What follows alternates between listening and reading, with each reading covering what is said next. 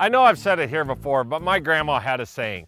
It was learn from other people's mistakes. You don't live long enough to make them all yourself. And this year has given us a plethora of opportunities to experience mistakes. Most of them were out of our control and were weather driven. But at the end of the day, it's been the culmination of those mistakes this year that have gotten us to where they are and really shaped our growing season. And coming up here in the next few weeks, we're gonna have the opportunity to really talk about the mistakes. And I don't want us to so much focus on the mistakes themselves, but I want to focus on the part of that of learning from others. Hi, I'm Keith Byerly, Precision Ag Manager at Central Valley Ag, and this is your Precision Focus video that corresponds with my article on the CVA blog site.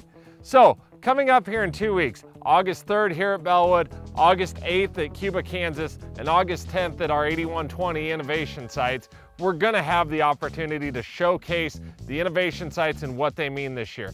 And the thing I really want you to understand is these aren't your normal plot tour events. These aren't answer plots, they aren't seed tours, they are truly a learning opportunity for us and an opportunity for us to embrace the challenges that we've had this year. Whether it was fertility, emergence, net effective stand, or herbicide control, many of the things have been shaped by our cool, wet May and our hot, dry June. And those are the things that we're not gonna shy away from at our innovation sites.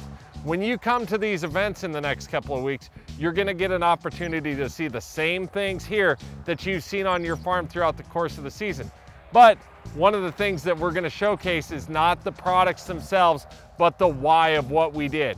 The why we were proactive with some of the things we did with technology on our planter. The why of how we put nitrogen on some of our trials, and the why of the farming systems that we put in place to deal with the expected challenges this year that we had. Because at the end of the day, I think we're all a lot more concerned about the what and the why than we are the particulars of the products that we used and how we got to this point in the season. So really, that's what I want you to focus on here at our innovation sites and why I want you to take the time and that half a day out of your schedule to come to the one that's nearest to you. Because I think you and your FSA are gonna have a unique opportunity here to look at what we've done and understand how we can take that back to our farms and preserve bushels and add yield to our soybeans when it comes to the rest of this growing season, but especially our plans and our preparations for next season. So carve that time out of your schedule, make the trip, and I hope to see you at one of those 3 innovation sites coming up in 2 weeks.